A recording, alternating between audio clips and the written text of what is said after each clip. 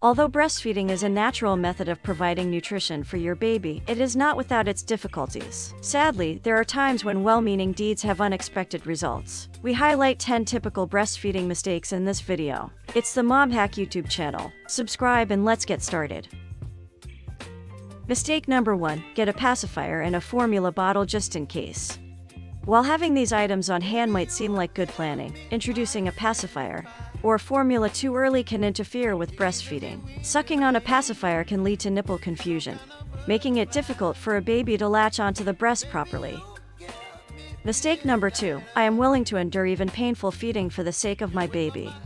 Pain during breastfeeding is a signal that something may be wrong with the latch or positioning. Enduring pain can lead to nipple damage and may discourage the baby from latching effectively. Seek support from a lactation consultant to address any pain or discomfort.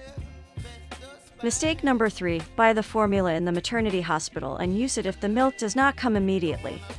Using formula in the early days can interfere with establishing a robust milk supply. It's normal for milk to take a few days to come in fully, and early formula use can impact the baby's ability to latch and stimulate milk production. In the first days you have no milk, but you have colostrum. You don't need a lot of it, because it is more nutritious than milk.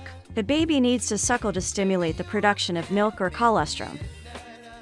Mistake number 4. A baby can consume the required amount of milk in just 15 minutes, so there's no need to keep her at the breast for longer than necessary. Babies benefit from both the foremilk and hindmilk.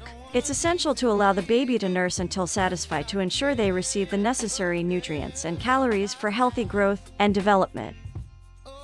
Mistake number 5. To determine how much milk a mother has, you need to do a control weighing or pump the milk and determine its amount.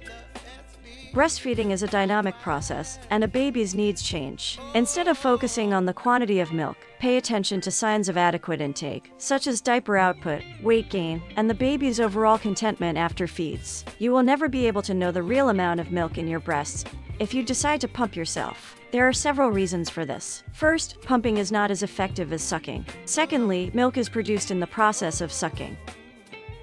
Mistake number 6. It is important to pump the remaining milk after breastfeeding to prevent it from becoming stagnant.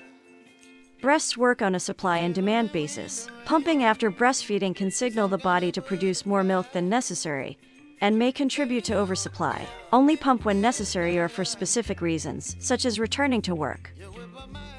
Mistake number 7. Feed a little with the formula. It will be more reliable. While supplementing with formula is sometimes necessary, frequent use can impact milk supply. Seek guidance from a lactation consultant before introducing formula to address any breastfeeding concerns. Mistake number 8. If the baby sleeps well and for a long time, there is no need to wake her up. A hungry baby will not sleep.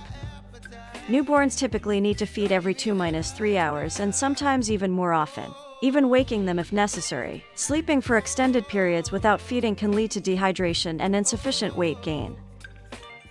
Mistake number 9. When the weather is hot, it is important for the baby to stay hydrated by drinking water. Breast milk provides all the hydration a baby needs, even in hot weather. Offering water to a breastfeeding newborn can interfere with their caloric intake and may lead to breastfeeding challenges. Mistake number 10. To make a mistake in the calculations and not take into account the physiological loss of weight. Babies often lose a small amount of weight in the first days after birth, up to 10%. It's essential to consider this physiological weight loss during control weighing. For example, a baby was born with a weight of 3,250 grams. On the second day he weighed 3,100 grams, in a month 3,700 grams. So, the increase for a month was 600 grams. These are correct calculations. Breastfeeding is a learning process for both mothers and babies, and avoiding these common mistakes can contribute to a more positive and successful breastfeeding experience.